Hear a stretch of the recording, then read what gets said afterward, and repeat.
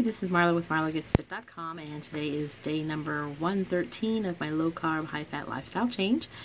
And today's Saturday. It's 4th of July weekend, so I think everyone's having a good old time barbecuing.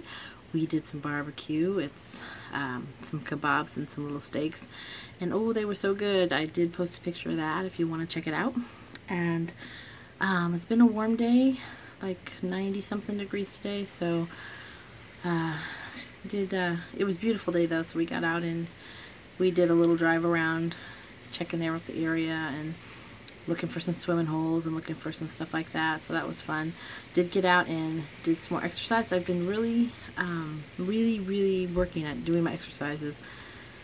Just anywhere I do, like if I'm walking, I'm exercising at the same time and contracting those muscles, and if I'm going to the bathroom, if I'm getting into the kitchen, if I'm coming outside, anywhere I go, I'm making sure I make extra exercise, and I can actually really feel it in my stomach and in my middle and my leg and my butt, so I think that's a good thing. I did step on the scale today, and weigh-in day is not Monday, but I did get on the scale today and I'm so excited. I'm not going to say the number, but I will say that I am in the 70s, which is totally awesome. I'm so excited about that. Feeling really good. Did a ketone test today. I haven't done one for a while just for fun, because I know I haven't been cheating or anything, and it was definitely dark purple, so feeling really good about that. I did get a little treat today.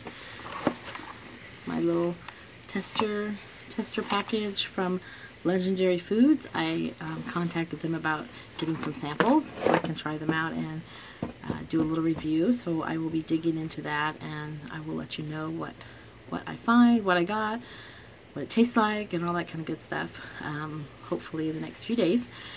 And other than that, not a whole lot else to report. I'm hoping everyone's having an awesome weekend, doing some fun stuff with their family, making memories, getting out there and getting some exercise and doing some good stuff.